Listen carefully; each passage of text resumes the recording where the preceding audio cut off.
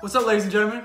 Back today with another video. I've had some requests to do more content on firearms. So here we are. First things first, let's do a safety check. Magazine's out. Chamber is clear. As y'all remember this one, this is the one that I built last time. This is my Ruger Mark IV 2245 with lights. I did the compensator, the sight, the charge ring, as well as a trigger on this. But today, we're gonna do another unboxing of another Ruger. We went out shooting, I took my buddy out with this. He absolutely loved it and had to have one of his own. So, we are gonna do an unboxing of his Ruger Mark IV that he got. Now, of course, he didn't get the gold like I did. He wanted to go different, which I personally think he picked a hell of a color. This is that blue. I don't know what the actual name of the color is, but this blue is amazing. I don't know if the video is going to do it justice, but this is a intense blue. Now, me personally, if I had this one right here, I would be like itching to throw some orange on here, you know, from Florida Gators. But he got this, and as well as he went out and he's also going to upgrade it right off the back. And he has the Game Changer compensator. I got the Game Changer Pro. This is the Pro Series Game Changer. He has the Game Changer.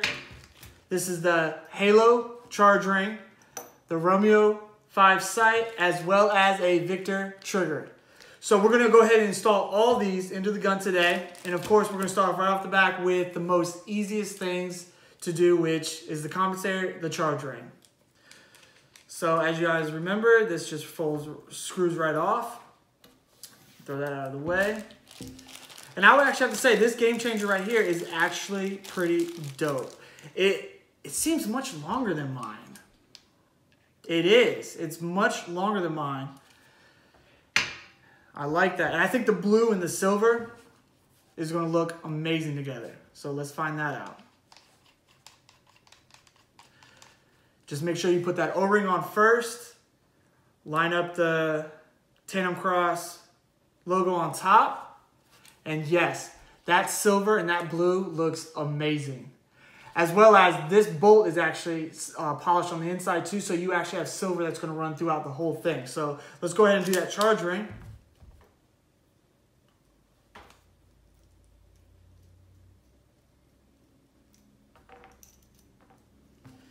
And sometimes you got to stretch these out a little bit, but that one went on pretty damn easy, much easier than mine did. So we're just going to line it up. Put that through. This is just one of those firearms I feel like anybody that goes out and shoots it is going to want one. So my recommendation is, if you don't want to spend money on another gun, don't shoot this. Because if you do, you're most likely going to want one. And there's that charge ring. Let's drop that mag. Absolutely amazing. That silver and that blue looks absolutely perfect together. And that makes it so much easier. So we're gonna go ahead and put this Romeo sight on. Now, I've already went ahead and put the small bracket on, because you know the Romeo 5 comes with that huge, massive bracket for the rifles. So that's already off, the small one's on. So let's go ahead and put this on. See what that looks like on here, which we kind of got an idea of already.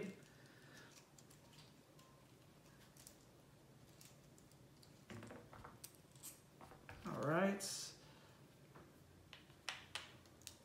Definitely have it right over top of the bowl, a little bit closer to you.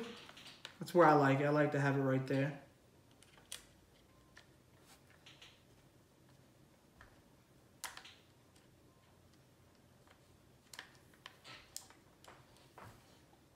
All right. Snug this down nice and tight.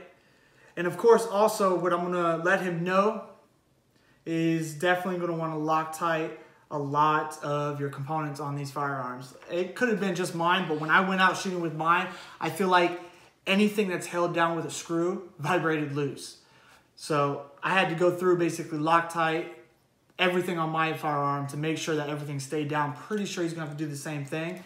But as of right now, that's tight, and that is a dope looking gun. So right next to mine, that blue, that gold, Man, these things are sexy. They're just absolutely gorgeous guns, I think. And then on top of that, they're just absolutely amazing to shoot. So I am going to go ahead and do the Victor trigger, flat face trigger. He did as well as ordered that. But again, I'm just going to skip through this. I'm going to go ahead and put that Victory trigger on, come back, show you guys the final product. There's plenty of videos online to do the installation on here. So you can go to Tandem Cross themselves. They have videos on there how to do it. So again, I'm just going to skip through, put it all together, give you that final product. So I'll be right back. All right, here it is. The Victory trigger by Tandem Cross is installed. It went in a lot easier. This is the second one that I've done, so I guess I got a little bit of experience on it now. But it did. It went in a lot easier. And this is the final product. Now, I will say that I would like to see this in the silver. But unfortunately, Tandem Cross as of right now don't have it in silver. And they don't know when they're going to get it. And he's just like me. We have to have it now. We need the trigger right now. So he went ahead and ordered the black one, which it still looks absolutely amazing. Now, later on down the road, he might get the silver. Who knows? And then if he does, we'll install that one. And then we'll give another shot out and see what you guys think about that.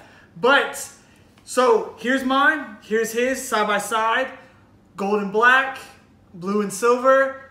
I want y'all's opinion. Which one do y'all prefer? You guys like this gold, you guys like this blue? Me personally, I like my gold. I like my gold. I like my gold, but this is amazing. This is absolutely amazing. So we're gonna go ahead and we're gonna take it to the gun range. We're gonna see how he likes it, shoot a hell of a rounds through both firearms, and hopefully he likes it. Let's see. I got you, dude.